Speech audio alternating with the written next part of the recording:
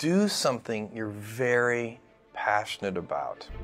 And don't try to chase what is kind of the hot passion of the day.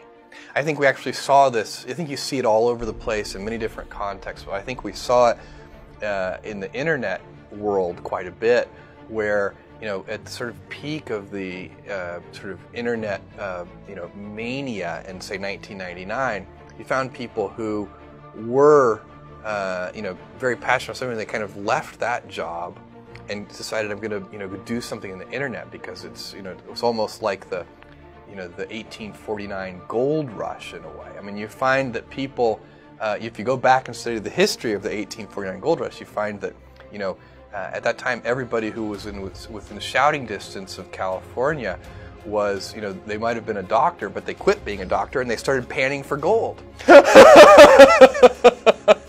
And that almost never works. And even if it does work, you know, according to some metric, financial success or whatever it might be, I suspect it leaves you ultimately unsatisfied.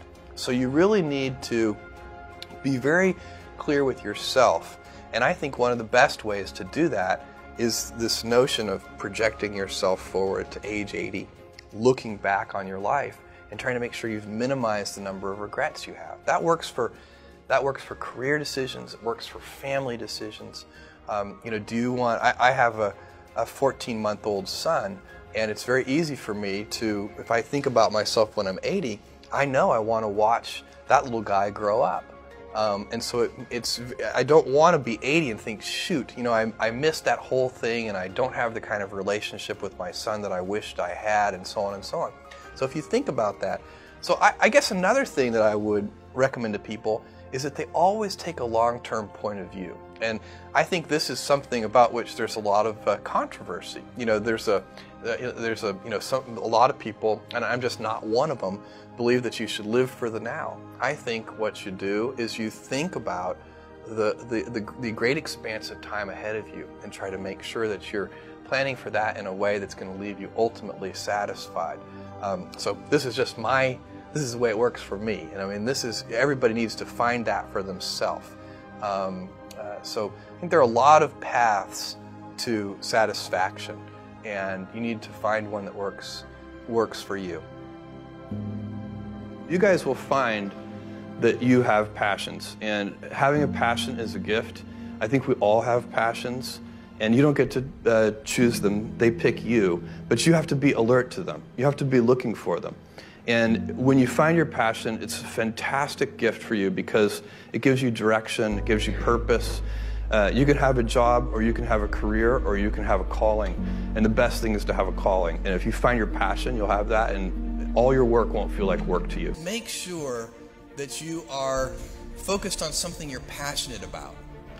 So what is the role of risk in life? It's hard to do anything, I think, whatever it is that you want to do, there's going to be risk in your life. And risk is a necessary component of progress. What I want to talk to you about today is the difference between gifts and choices. Cleverness is a gift. Kindness is a choice. Gifts are easy. They're given, after all. Choices can be hard. You can seduce yourself with your gifts if you're not careful. And if you do, it'll probably be to the detriment of your choices. This is a group with many gifts. I'm sure one of your gifts is the gift of a smart and capable brain.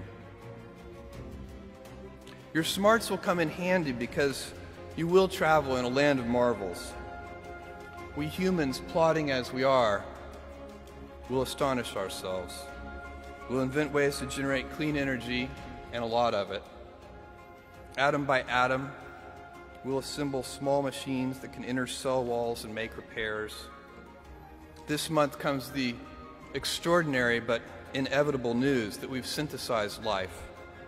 In the coming years, we'll not only synthesize it, but engineer it to specifications. I believe you'll even see us understand the human brain. Jules Verne, Mark Twain, Galileo, Newton, all the curious from the ages would have wanted to be alive most of all right now.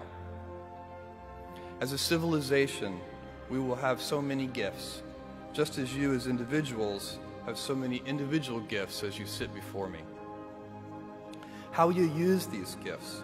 And will you take pride in your gifts or pride in your choices? How will you use your gifts? What choices will you make? Will inertia be your guide, or will you follow your passions? Will you follow dogma, or will you be original? Will you choose a life of ease, or a life of service and adventure? Will you wilt under criticism, or will you follow your convictions? Will you bluff it out when you're wrong, or will you apologize? Will you guard your heart against rejection, or will you act when you fall in love? Will you play it safe, or will you be a little bit swashbuckling? When it's tough, will you give up, or will you be relentless? Will you be a cynic, or will you be a builder? Will you be clever at the expense of others,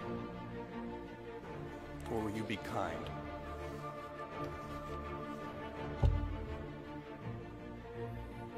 I will hazard a prediction.